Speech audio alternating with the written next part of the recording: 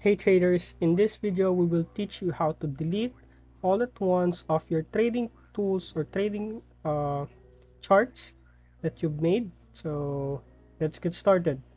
So some people are actually still deleting all their drawings on the chart one by one. So like this, then they will delete it.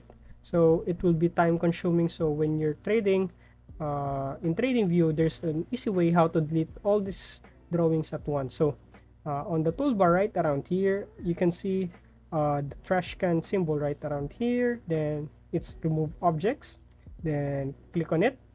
So you can remove indicators, you can remove drawings, or you can remove both. So if you want indicators to stay on your chart, you can. If you just want the indicator to be gone, you can do that as well. So since we have drawings, we can just click on it.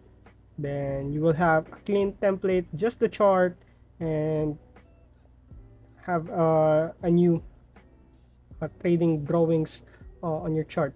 So this is how you remove all the drawings at once, and I'll see you on the next video.